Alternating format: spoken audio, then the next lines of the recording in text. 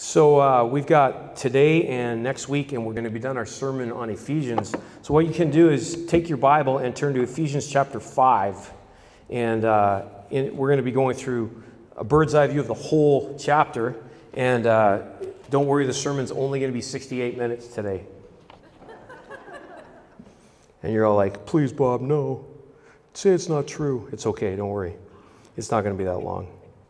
But what we're going to do is, instead of reading the whole passage, we're going to read it in bits as we go through the message.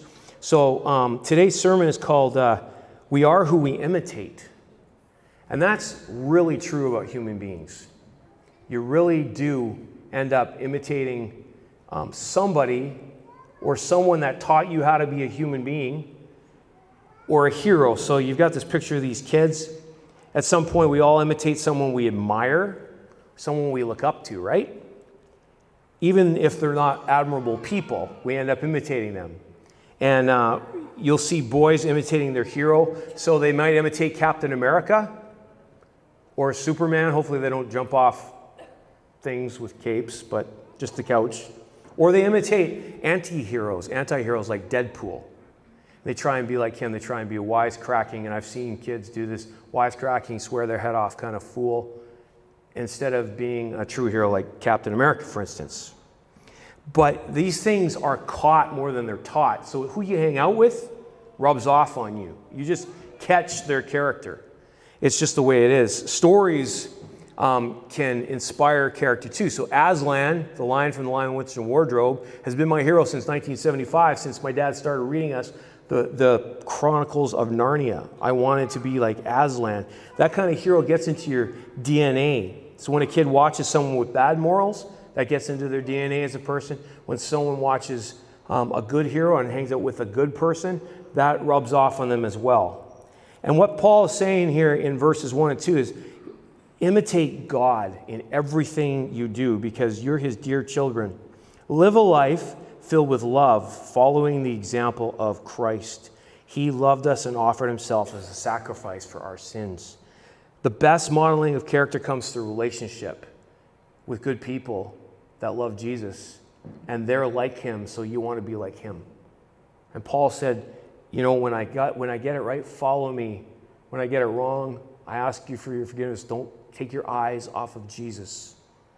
The character of Jesus will rub off on you if you spend time with godly people and you spend time in his word, you spend time getting songs like that one we just watched into your bloodstream, that Jesus will not abandon you. He's faithful, so you want to be faithful to your friends. He's forgiven you, so you want to be forgiven. You want to be a forgiver, right? When we're in a relationship with people like that and we study his word, and it's not just academic. There's some people that study the word of God like a textbook, and the heart never gets it. It just sticks stuck in their head. And they love theology and eschatology and all those tologies, but they don't get loveology, right? It never translates. And what Paul's saying in verse 1 and 2 is, you got to live a life like his. That means a life of love, the character of Christ, following his example. The Bible says that Jesus went about doing good. He healed the sick. He defended the accused. He forgave mistakes and sins and blunders. He laughed. He cried. He was a human being, showed us how to be the best human being. He was God with skin on, so he never made a mistake. He just showed us how to love and to live. He showed us what real love was when he died on the cross for us. 1 John 3:16 says, this is how we know what love is. Jesus Christ laid down his life for us, and now we get to lay down our life for other people. That's what we strive for. But it means laying down our pride. Because imitate God affects everything. Right down to the end of the chapter, it affects your marriage. It affects your children. Imitate God affects your work, affects your friendships. It affects everything in your life when you imitate him. You lay down your pride, you be like Jesus. If you lay down your pride, there's no clamoring for spotlight. I got to get my name in bigger print than that other person on the play bulletin. There'd be no vying for position, no jealousy on our part, because he just did his part, and he's just asking you to play your part. Just be yourself and walk with him. Be like him, and you'll change the world. And then Paul says in verse 3, imitate him in your walk. So, in a world of sexual impurity, you be someone who's sexually pure. Don't let impurity or greed be among you. Such sins have no place among God's people. If we're imitating him, we imitate him in the way we walk, the way we live our our life. Think about this, men. Jesus was fully God and fully man. You know what that means, fellas? He was a red-blooded male and would have thought, like you do, that pretty women are pretty. Some people cringe when you... No, he was fully God, fully man. So it's not a sin to be attracted to a beautiful woman. Jesus showed us how to be a man, to be pure. He remained celibate, but he was friends with women, and there was never a hint of sexual immorality. He controlled his thoughts, which lead to impurity, right? Because this can be a haven from the world or a petri dish. Jesus showed us how to live your life starting here and living it out. He was not greedy, he was generous. So imitate Jesus. Verse 4, imitate God in your talk, your walk and in your talk, right? Obscene stories, foolish talk, coarse jokes, these are not for you any longer. Let your speech in your life reflect the character of God. So your words reflect your faith. Jesus invented humor, okay? He created the world, so he invented humor. He invented clownfish, smiling dolphins. He invented jokes. It all came from him because we come from him. But he never told an unclean joke. He didn't have obscene humor, but he was a funny person. His speech sometimes was truthfully sharp, but never he spoke in revenge. Peter, who hung out with him for 3 years, says, whenever Jesus was put down or reviled, as the King James says, he reviled not again. In our words, in verse 23, he did not retaliate when he was insulted or threaten revenge when he suffered. He left his case in the hands of God. So Jesus' talk and speech were never a means for revenge like we do. So we got to pray that God changes our heart, because from your heart you speak. He did always speak the truth, but he spoke it in love. He spoke it properly and in perfect timing. Sometimes my timing and my words is way off and I need to shut up, right? I see my wife sometimes when I was trying to talk to one of her daughters about a situation, and she would be like, the timing's not good, Bob. Okay, gotcha. But you see what happens in 2019, okay, guys? We are looking for an excuse to vent the anger that's been building up in us because we use our words as weapons. And people will use any excuse they can on Twitter or Facebook or verbally for put downs, and there's venting the anger because it's been building up. But imitating Jesus means you forgive, you let it go, instead of letting it stew in the cauldron of anger and contempt. Right? He used his words instead to pray for people. And you saw that from the cross. Skeptics of Christianity can't argue with the Father, forgive them. They don't know what they're doing. The people hurling insults at Jesus, the people beating him, spitting on him. Father, forgive them. He used his words to pray for people. So use your words to pray for people. Okay? And verses 5 and 6. Remember that no immoral, impure, or greedy person will inherit the kingdom of Christ and of God. For a greedy person, it's a worshiper. It's an idol of greed and money, worshiping the things of this world. Don't be fooled by those who try to excuse their sin. For the anger of God will fall on all who disobey him. This is a good reminder for us today not to get caught up in the way of doing things like the world is doing them. People have all kinds of excuses. You know, I have an excuse for acting this way. I have an excuse for doing this. I have an excuse for talking like this. I have an excuse for being like this. If you're going to be stuck in your hatred and your mire and your lust and your pride and your greed, there's no excuse. You may rally people around you who will be your buddy and stand with you in your sin so you feel better about what you're doing, but you're not fooling God. You know what to do and what not to do. It's in your nature, God's nature. The image of God knows, you know when you're being wrong. But today, humility and maturity are lacking in our culture. Today's society, nobody humbles themselves before God and says, I'm going to grow up now. I'm going to be like Jesus, in a world stuck at an immature stage of disobeying your Father like little children so you can be selfish. Paul's reminding us that if we continue in sin and immaturity, there's going to be a price to pay. You, not Jesus, will end up paying the price of your sin. So let it fall at the cross. Grow up in Christ. Romans 1 tells us nobody on earth will have an excuse when he comes back. So we need to change. Jesus said, repent. That means rethink your life. And then verses 7 to 12 says, don't participate in the things that people of the world do. You were full of darkness, but now you have light from the Lord, so live as people of light. For this light within you produces only what is good and right and true. Carefully determine what pleases the Lord. Those are good words. So think about what you're doing. Rethink your life. There's a great series on YouTube right now on Rick Warren's channel called Rethink Your Life. We got to rethink how to live the human life. So carefully determine what pleases the Lord. Don't just go on instinct, because you can't trust your heart. You can trust the Word of God. You can trust how Jesus lived. You can ask Him how to live, but don't just go with your gut, because the heart is deceitful, more wicked than I can know. I can't trust myself. I've got to carefully determine what would please Jesus. Live like people of light. You guys saw Colby speak on September 22nd. He's our friend who's starting a new church in Kelowna, and his church is called Live Free Church. That's a great name for a church, because the church is supposed to live free from the old life and the shackles and the bitterness and the rage and the greed and the lust. Carefully determine what pleases the Lord. Rethink your life. Paul says a society that's getting to a place like Ephesus, where he's writing to, and our society today, it's getting darker. Don't dwell in the darkness. Don't talk about it too much. Paul says there's some things you should not even talk about in this chapter. He says there's some things people do, don't even talk about it with your kids. Avoid the subject, because that person maybe has gotten so dark that you don't want to darken the atmosphere at your dinner table by talking about it. Concentrate on the light.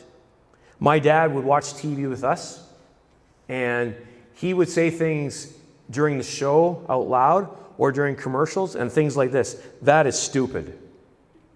We'd be like, okay, Dad, we're watching the show. And he'd say, I'll tell you why. And you couldn't pause it back then, right? We'd be like, okay, here comes Dad telling us why it's wrong. Right? Or he'd say, that is wrong. And we'd be like, okay, right? But he was right. It was wrong what we were watching. He was correcting us. So he was using it as an example, right? If it got too wrong, he'd say, that's enough. Shut it off, right? He didn't want to open a sewer pipe into our living room. He would say things during commercials like, that is a lie. We'd be like, okay, Dad. But he was right. That was a lie. Your 3-year-old car in the driveway does not need to be replaced with a 2020. Don't strap yourself with having the latest and greatest. That's greed. Paul says, leave it alone. You don't need to keep up with the Joneses, right? My dad got to the point where he would just turn down commercials and talk to us and then turn it back up for the show, because he was so sick of the brainwashing of the media, right? But he didn't put us in a box and not let us live in the world. He coached us.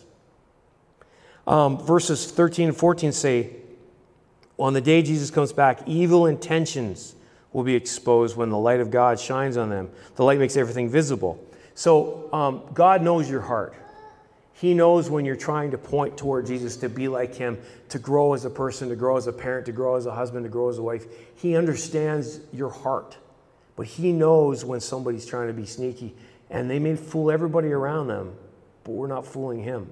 Some people can come to church their whole life and look like a good Christian, and when the Lord comes back, He'll say, you were just doing that for your pride. And that's what Ben talked about last week. Sometimes we do things so we look good. And He's saying, don't. Your intentions, there's no more hiding, no skulking around in the dark. And Paul says, guys, we need to wake up. He says, wake up, O sleeper. Rise from the dead. Leave your past behind. Christ will give you light. And this is what happens. We get lulled to sleep by society. We get lulled to sleep by the media. We get lulled to sleep by TV shows that tell us their worldview. Don't allow yourself to be in a self-induced coma. People who live in rebellion to God and indulge themselves, you're in self-indulgence, what you do is you self-induce a coma, and you can't hear God anymore. And they fill their minds with just the garbage of this cultural moment, which will change, guys. This cultural moment and what they believe is true is going to change. The Word of God won't. It's your rock. Follow that, because this is going to fade away. Everything that they say is great and glorious, and all their bragging and their pride and the covetousness of our generation, where the materialism, it's going to fade. So listen to the voice of the Holy Spirit. Paul says, wake up. At Bible school one night, I was the RA, the resident assistant. I had 8 boys under my care that were younger than me, and I had to just be there for them. And we had 3 a.m. fire alarm. My job when I heard that, didn't know when it was going to happen, was to get up, go wake up all my boys and get them outside. You didn't know if it was a fake fire or not, right? I run into John's room, and John was one of those sleepers that is like out, right? And I'm shaking him. John, get up. And he's just like, and I'm like, he's drooling on his pillow. And I'm like, get up, get up, get up. I'm like, Kurt, come help me. And we're like, get up, John, get out. And he's just like, and I'm like, if we found out it wasn't a real fire, we would have rolled him out of bed and knocked him on his head to wake him up. But he just wouldn't wake up. And Paul's saying, we need to be alert. We need to wake up because there might not be much time. You can't waste the amount of time you've got left. I'm only 51, but I tell you, those 51 years went like that. And I don't know if I've got 5 or 10 or 5 months. I don't know. I've got to make the most of my life. And imitate Jesus' use of time. Paul says, be careful how you live. Don't live like fools, but like those who are wise. Make the most of every opportunity in these evil days. Don't act thoughtlessly, but understand what the Lord wants you to do. Don't waste your time being drunk, because that will ruin your life. That's one thing he's talking about. But, you know, when I got daughters that all 4 of them got to work at Askew's, and they say, you know, there's $1,200 of groceries going out for a houseboat trip and $2,000 in liquor, and people finish their trip, and they come into the store, how was your trip? I don't know, I don't remember it. Right? It's like, wow, that was a lot of money for something you don't remember, right? You guys got to use your time wisely. My 4 girls are out of the house now. They were little when I moved here 11 years ago. Buy some family board games. Yes, watch a movie together, but don't watch 5 hours of TV together. Watch one show and play a board game. It'll be an investment in your family. Go on a walk with them. Take them for coffee one-on-one. Invest time. It's the only thing they're not making any more of. Christ is giving you an opportunity every day. Don't waste it. My biggest regrets in life are when I remember I had a chance to do something, I didn't do it, and the opportunity was gone. I know I'm forgiven, but the worst thing is knowing I could have made a difference. People waste their memory making time with friends and family. Sometimes they waste it by being drunk. They can't remember what they did. Make a memory you'll remember. Go have 1 beer and then have a good time, but remember your time. Invest. Create memories that will last. Use your time wisely. What if one day your neighbor just is gone and you never ever talk to them, show them the love of God, and they moved away, and you're the only Christian, and this is serious when I say this, that they ever knew their whole life? What if you're the only person that's praying for that person? You're the only person on the planet praying for that person, and you don't do it? Use your time. Think about your life. Make it count. And then verses 18 to 20, he says, so instead of being drunk with wine, because it'll ruin your life, instead be filled with God's Spirit. Let Him control you, singing psalms, hymns, spiritual songs among yourselves. Make music to the Lord in your heart. Give thanks for everything to God the Father in the name of our Lord Jesus Christ. This is pretty straightforward. I told you guys again and again and again, get a good playlist. The next slide's got, we're putting an SEC playlist on Spotify of worship songs to fill your faith engines up. Get it. Go to the World Index of Sermons on YouTube. Listen to Billy Graham. Go to Gospel and Life on YouTube. Listen to Tim Keller. Get the Sermon of the App Day or the Gospel and Life app. Use your time driving to fill up on God's hope. GPS, God, People, Stories by the Billy Graham Evangelistic Association. Get Change Life stories. Put those on your phone. Fill yourself up with the Spirit of God. And then the last point Paul makes in this chapter is this: imitate Him in your family. And further, submit to one another out of reverence for Christ. Imitate God means live a life of love, means live like Jesus. And what did Jesus do when He was here? The King of Heaven submitted Himself to be born in a barn at Christmas. The King of Heaven set aside His throne to live life as a humble carpenter, to help His family, to show us what being a blue-collar guy was like. The King of Heaven set aside privilege, instead of riding to Jerusalem on a big white horse and conquering with one word, He came in on a donkey at eye level with everybody. He submitted Himself to us, and let us kill him so that we could be saved. And this is how to live a family life. He says, wives, this means you submit to your husbands as to the Lord. For a husband's the head of the wife, as Christ is the head of the church. He's the Savior of his body, the church. As the church submits to Christ, wives, submit to your husbands in everything. For husbands, this means you submit to your wives in love. The way Jesus did. You give up all your luxury, all the things that you could have. And don't be like the guy who was sitting behind in traffic with the license plate holder that said, my wife got the kids, I got the Hemi. That guy obviously didn't get it, right? No wonder the marriage fell apart. For years, people have used this passage to put women in their place. This is not what is going on here. What's going on is that we love Jesus. Yes, we're the church. We submit to him. He's our hero, our Savior. We're his bride. One day there's going to be a joyous wedding day. The church and Jesus coming together and never being apart again. We respect him. We listen to him. We let him do his job of providing for us. And you know what? I've never seen a wife have a hard time being a wife to a guy that's godly. A godly man who submits his whole life to her and his children to provide for them and be a good example. That marriage works.